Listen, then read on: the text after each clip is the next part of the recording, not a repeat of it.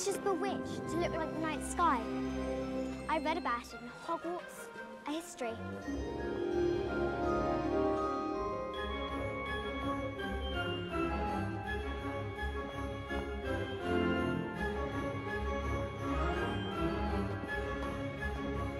Will you wait along here, please?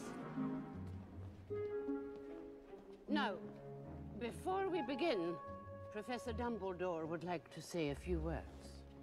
I have a few start-of-term notices I wish to announce. The first years, please note that the Dark Forest is strictly forbidden to all students. Also, our caretaker, Mr. Filch, has asked me to remind you that the third-floor corridor on the right-hand side is out of bounds to everyone who does not wish to die a most painful death. Thank you. When I call your name, you will come forth. I shall place the sorting hat on your head, and you will be sorted into your houses. Hermione Granger? Oh no.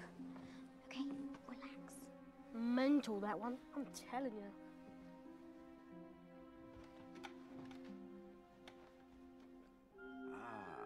Right then. Right. Okay. Gryffindor!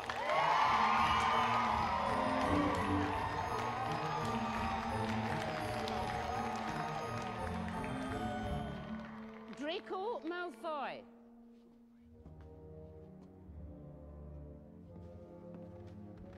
Slytherin! It's not a witch or wizard who went bad who wasn't in Slytherin. Susan Bones.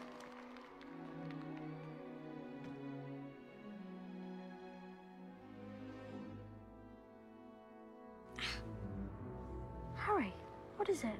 Where shall I... Nothing. Nothing, I'm fine. Let's see. I know.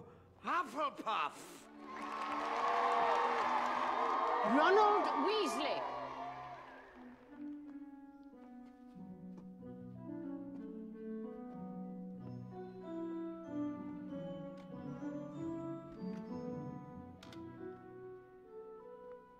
Ha! Another Weasley. I know just what to do with you. Gryffindor!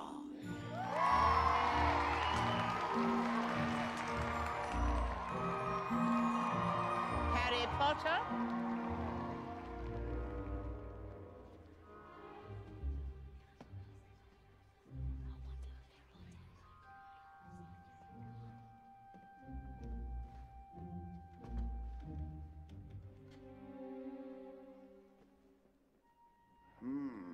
Difficult, very difficult. Plenty of courage, I see. Not a bad mind either. There's talent, oh yes, and a thirst to prove yourself.